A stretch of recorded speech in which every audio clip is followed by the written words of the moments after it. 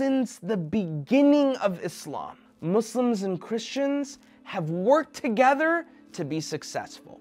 When we go outside of our ummah, of our community as Muslims, there are other people, Christian people and Jewish people, who, for example, believe in the Bible, which came from Prophet Isa alayhi salam, or the Torah that came from Prophet Musa alayhi salam. And we believe in different things. There's a lot of things that Muslims do that Christians don't do. We pray 5 times a day, they don't.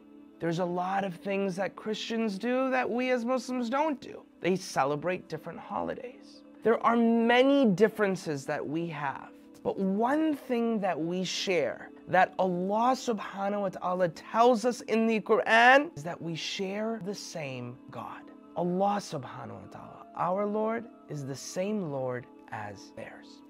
During the early years of Islam, the pagans, the Quraysh in Mecca, were terrible to the Muslims. So much so that our Holy Prophet Muhammad, peace and blessings be on him, told many of the Muslims to leave Mecca and perform something called a Hijra, where they went to another place called Abyssinia, which is currently in Ethiopia. In Abyssinia, there was a Christian king, someone who followed the Injil from Prophet Isa alayhi salam, or Jesus, named Najashi.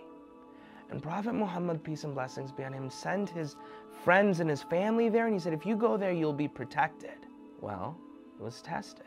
After the Muslims got to Ethiopia, the Quraysh, the evildoers who wanted to end Islam, they came to Abyssinia after the Muslims. And they came to the king Najashi and they said, Najashi, give us these Muslims. Allow us to take them as prisoners because these Muslims are bad. That's what they were saying. And Najashi was a Christian king. So he invited the Muslims, specifically a man named Ja'far, the son of Abu Talib. May Allah be pleased with Ja'far. And Najashi asked Ja'far, what do you believe? And Najashi began to quote verses from the Quran. He talked about how Allah is one. He talked about how there is a hereafter. He talked about how we as Muslims believe in Prophet Isa alayhi salam, or Jesus, and how we believe in his mom, Maryam, may Allah be pleased with her, and how she's such a noble woman.